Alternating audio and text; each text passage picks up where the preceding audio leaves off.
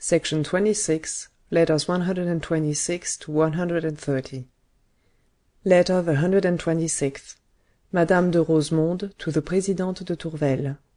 I should have replied to you before, my amiable child, if the fatigue consequent on my last letter had not brought back my pains, which have once more deprived me during these last days of the use of my arm. I was most anxious to thank you for the good news which you have given me of my nephew, and I was no less eager to offer you my sincere congratulations on your own account. One is forced to recognize in this a real effect of Providence, which by touching the heart of one has also saved the other. Yes, my dearest fair, God, who only wished to try you, has succoured you at a moment when your strength was exhausted, and in spite of your little murmur, you owe him, methinks, your thanksgiving. It is not that I do not feel it would have been more agreeable to you if this resolution had come to you first, and that Valmont's had been only the consequence of it. It seems even, humanly speaking, that the rights of our sex would have been better preserved, and we would not lose any of them. But what are these slight considerations in view of the important objects which have been obtained? Does a man who has been saved from shipwreck complain that he has not had a choice of means? You will soon find, my dear daughter, that the sorrow which you dread will alleviate itself, and even if it were to subsist for ever and in its entirety, you would none the less feel that it was still easier to endure than remorse for crime and contempt of yourself. It would have been useless for me to speak to you earlier with this apparent severity. Love is an involuntary sentiment which prudence can avoid, but which it could not vanquish, and which, once born, dies only by its fine death or from the absolute lack of hope. It is this last case in which you are, which gives me the courage and the right to tell you frankly my opinion. It is cruel to alarm one hopelessly sick, who is no longer susceptible to aught save consolations and palliation, but it is right to enlighten a convalescent as to the dangers he has incurred, in order to inspire him with that prudence of which he has need, and with submission to counsels which may still be necessary to him. Since you choose me for your physician, it is as such that I speak to you, and that I tell you that the little indisposition which you experience at present, and which perhaps demands some remedies, is nothing in comparison with the alarming malady from which your recovery is assured. Next, as your friend, as the friend of a reasonable and virtuous woman, I will permit myself to add that this passion which has subjugated you, already so unfortunate in itself, became even more so through its object. If I am to believe what is told me, my nephew, whom I confess I love, perhaps to weakness, and who indeed unites many laudable qualities to many attractions, is not without danger for women. There are women whom he has wronged, and he sets almost an equal price upon their seduction and their ruin.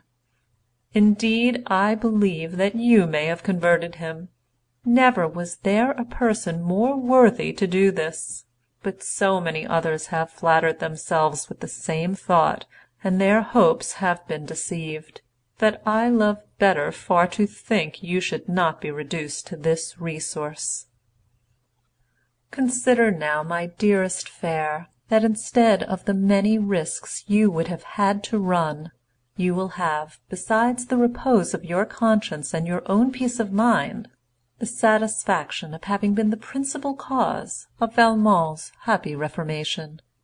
For myself, I do not doubt but that this is in large part the result of your courageous resistance, and that a moment of weakness on your part might have left my nephew perhaps in eternal error.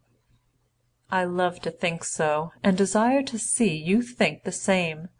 You will find in that your first consolations, and I fresh reasons for loving you more. I expect you here within a few days, my amiable daughter, as you have announced. Come and recover calm and happiness in the same spot where you had lost it. Come above all to rejoice with your fond mother that you have so happily kept the word you gave her, to do nothing unworthy of her or of yourself. At the Château d'Eu, 30th October, 17. Letter the 127th. The Marquise de Merteuil to the Vicomte de Valmont. If I have not replied to your letter of the 19th, Vicomte, it is not that I have not had the time. It is quite simply that it put me in a bad humour, and that I found it lacking in common sense. I thought, therefore, that I could not do better than leave it in oblivion. But since you come back to it, since you appear to cling to the ideas it contains, and take my silence for consent, I must tell you plainly what I think. I may sometimes have had the pretension to replace in my single person a whole seraglio, but it has never suited me to make a part of one. I thought you knew this. Now, at least, when you can no longer be ignorant of it, you will easily imagine how absurd your proposal must have appeared to me. Ay, indeed! I am to sacrifice a fancy, and a fresh fancy, moreover, in order to occupy myself with you. And to occupy myself in what way? By awaiting my turn like a submissive slave for the sublime favours of your Highness. Well, forsooth, you want a moment's distraction from that unknown charm which the adorable, the celestial Madame de Tourvel has alone made you experience, or when you are afraid of compromising, in the eyes of the seductive Cecile, the superior idea which it is your good pleasure that she should preserve of you. Then, condescending even to myself, you will come in search of pleasures, less keen in truth, but without consequence, and your precious bounties, although somewhat rare, will, nevertheless, suffice for my happiness. You certainly are rich in your good opinion of yourself, but apparently I am not equally so in modesty, for however I may look at myself, I cannot find myself reduced to such a point. Perhaps this is a fault of mine, but I warn you I have many others also. I have in especial that of believing that the schoolboy, the mawkish Danceny, who is solely occupied with me and sacrifices to me, without making a merit of it, a first passion, even before it has been satisfied, who, in a word, loves me as one loves at his age, may work more effectively than you, for all his 20 years, to secure my happiness and my pleasure. I will even permit myself to add that, if it were my whim to give him an assistant, it would not be you, at any rate not at this moment. And for what reasons, do you ask me? But to begin with, there might very well be none, for the caprice which might make me prefer you could equally cause your exclusion. However, I am quite willing, out of politeness, to give you the reason of my opinion. It seems to me that you would have too many sacrifices to make me, and I, instead of being grateful for them, as you would not fail to expect, should be capable of believing that you were still my debtor. You quite see that, far as we are from each other in our fashion of thinking, we cannot come together again in any manner, and I am afraid that it might need time, a long time, before I should change my sentiments. When I am converted, I promise I will inform you. Until then, believe me, make other arrangements, and keep your kisses. You have so many better occasions to dispose of them. Adieu, as of old, say you? But of all, it seems to me, you took a little more account of me. You had not relegated me entirely to minor parts, and, above all, you were quite willing to wait until I had said yes, before making sure of my consent. Be satisfied, if, instead of bidding you also adieu as of old, I bid you adieu as at present. Your servant, Monsieur le Vicomte. At the Château de 31st October 17. Letter the 128th. The Présidente de Tourvel to Madame de Rosemonde. I only received yesterday, madame, your tardy reply. It would have killed me on the instant, if my existence had still been in my own hands. But another is its possessor, and that other is Monsieur de Valmont. You see that I hide nothing from you. If you must consider me no longer worthy of your friendship, I fear even less to lose it than to retain it by guile. All that I can tell you is that, placed by Monsieur de Valmont between his death or his happiness, I resolved in favour of the latter. I neither vaunt myself on this nor accuse myself. I simply state the fact. You will easily understand after this what impression your letter must have made upon me, with the severe truths which it contains. Do not believe, however, that it was able to give birth to a regret in me, nor that it can ever cause me to change in sentiment or in conduct. It is not that I do not have cruel moments, but when I fear that I can no longer endure my torments, I say to myself, Valmont is happy, and all vanishes before this idea, or rather it converts all into pleasures. It is to your nephew, then, that I have devoted myself. It is for him that I have ruined myself. He has become the one centre of my thoughts, my sentiments, my actions. As long as my life is necessary to his happiness, it will be precious to me, and I shall deem it fortunate. If some day he thinks differently, he shall hear from me neither complaint nor reproach.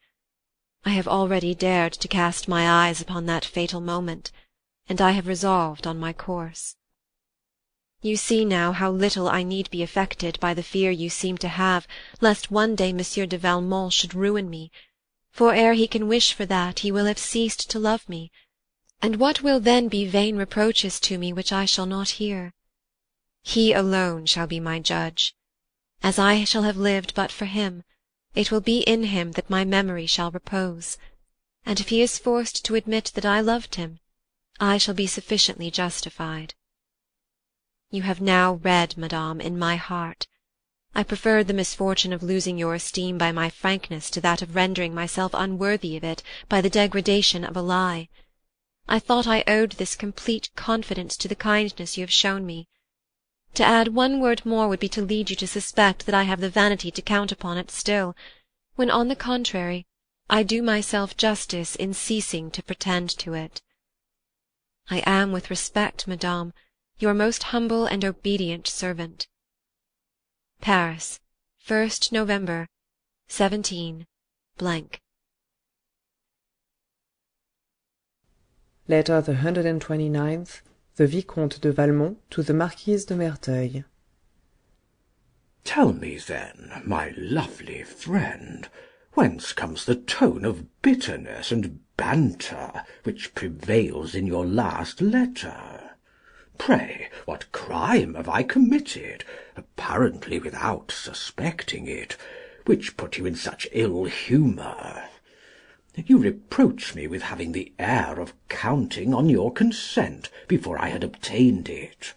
But I believed that what might seem presumption in the case of everybody could never be taken between you and me for aught save confidence. And since when has that sentiment done detriment to friendship or to love? In uniting hope to desire, I did but yield to the natural impulse which makes us ever place the happiness we seek as near to us as possible, and you took for the effect of pride what was no more than the result of my eagerness. I know mighty well that custom has introduced in such a case a respectful doubt, but you also know that it is but a form, a mere protocol, and I was authorized, it seems to me, to believe that these minute precautions were no longer necessary between us. Methinks even that this free and frank method, when it is founded on an old liaison, is far preferable to the insipid flattery which so often takes the relish out of love. Perhaps, moreover, the value which I find in this manner does but come from that which I attach to the happiness which it recalls to me. But for that very cause it would be more painful still for me to see you judge of it otherwise. That, however, is the only error which I am conscious of, for I do not imagine that you could have thought seriously that there existed any woman in the world whom I could prefer to you, and even less that I could appreciate you so ill as you feign to believe. You have looked at yourself, you tell me, in this connection, and you have not found yourself reduced to such a point. I well believe it, and it proves that you have a faithful mirror. But could you not have drawn the conclusion with more ease and justice that I was very certain not to have judged you so? I seek in vain for a cause for this strange idea. It seems, however, that it is due more or less to the praises I have permitted myself to make of other women. At least I infer it from your affectation of picking out the epithets adorable, celestial, seductive, which I made use of in speaking to you of Madame de Tourvel, or of the little Volanges. But are you not aware that these words, more often used by chance than from reflection, are less expressive of the account one takes of the person than of the situation in which one finds oneself at the time of speaking? And if, at the very moment when I was keenly affected, either by one or the other, I was none the less desirous of you, if I showed you a marked preference over both of them, since, in short, I could not renew our former liaison, except to the prejudice of the two others, I do not find in that so great a matter for reproach. It will be no more difficult for me to justify myself as to the unknown charm with which you seem to be also somewhat shocked. For, to begin with, it does not result that it is stronger from the fact that it is unknown. Who could give it the palm over the delicious pleasures which you alone know how to render always fresh, as they are always keen? I did but wish to tell you, therefore, that it was of a kind which I had not experienced before, but I did not pretend to assign a class to it. And I added what I repeat to-day, that whatever it may be, I shall know how to combat and to conquer it. I shall bring even more zeal to this, if I can see in this trivial task a homage to be offered to you. As for the little Cécile, I think it hardly necessary to speak of her to you. You have not forgotten that it was at your request that I charged myself with the child, and I only await your permission to be rid of her. I may have remarked upon her ingenuousness and freshness. I may even, for a moment, have thought her seductive. because, in a more or less degree, one always takes pleasure in one's own handiwork. But assuredly she is not in any way of sufficient consequence to fix one's attention upon her. And now, my lovely friend, I appeal to your justice, to your first kindness for me, to the long and perfect friendship, the entire confidence which has since welded the bonds between us. Have I deserved the severe tone which you adopt with me?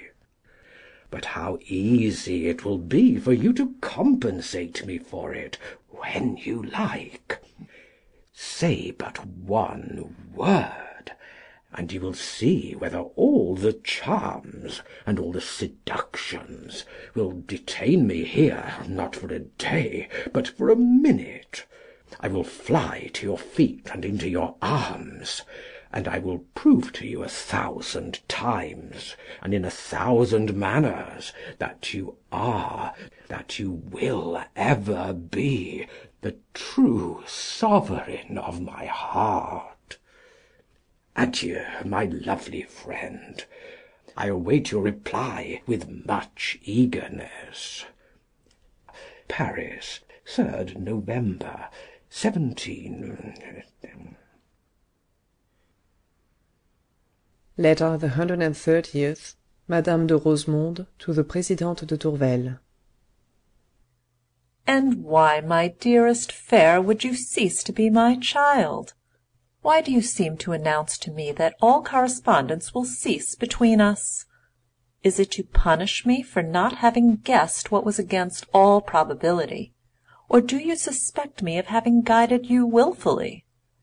Nay, I know your heart too well to believe that it can think thus of mine.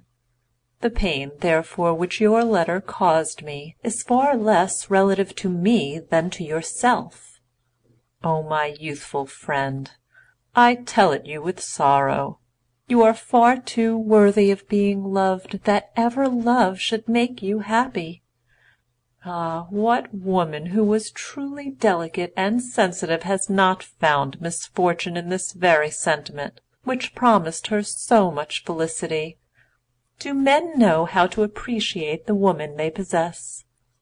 'Tis not that many are not honourable in their actions, and constant in their affections, but even amongst these, how few know how to put themselves in unison with our hearts! Do not suppose, my dear child, that their love is like our own. Indeed, they experience the same intoxication. Often, even, they bring more ardour to it. But they do not know that anxious eagerness, that delicate solicitude, which causes in us those tender and constant cares of which the beloved object is ever the single aim. The man's pleasures lie in the happiness which he feels, the woman's in that which she bestows.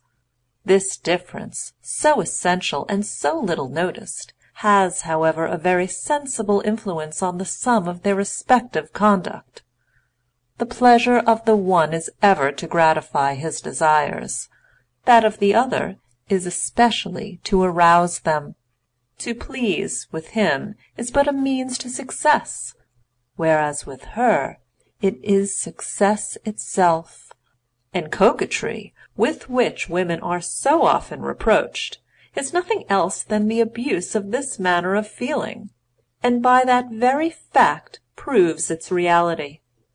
In short, that exclusive taste, which particularly characterizes love, is in the man naught but a preference, serving at the most to enhance a pleasure which perhaps another object would diminish, but would not destroy. Whilst in women it is a profound sentiment, which not only destroys every extraneous desire, but which, stronger than nature, and removed from its dominion, allows them to experience only repugnance and disgust at the very point where pleasure seems to be born. And do not deem that more or less numerous exceptions which one might quote can successfully contradict these general truths. They are guaranteed by the public voice, which has distinguished infidelity from inconstancy for men alone, a distinction by which they prevail when they should be humiliated, and which for our sex has never been adopted save by those depraved women who are its shame, and to whom all means seem good which they hope can save them from the painful feeling of their baseness. I had thought, my dearest fair, that it might be of use to you to have these reflections to oppose the chimerical ideas of perfect happiness, with which love never fails to abuse our imagination. The lying spirit to which one still clings even when forced to abandon it, and the loss of which irritates and multiplies the sorrows, already too real, that are inseparable from a lively passion. This task of alleviating your pains, or of diminishing their number, is the only one I would fulfill at this moment. In disorders without remedy it is to the regimen alone that advice can be applied. The only thing I ask of you is to remember that to pity a sick person is not to blame him.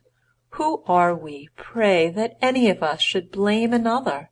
Let us leave the right to judge to him alone, who reads in our hearts, and I even dare believe that in his paternal sight a host of virtues may redeem a single weakness. But I conjure you, my dear friend, guard yourself above all from those violent resolutions which are less a proof of strength than of entire discouragement. Do not forget that in rendering another possessor of your existence, to employ your own expression, it is not in your power to deprive your friends of the part of it which they previously possessed, and will never cease to reclaim. Adieu, my dear daughter. Think sometimes of your affectionate mother, and believe that you will ever be, and above all else, the object of her dearest thoughts. At the Château de 4th November, 17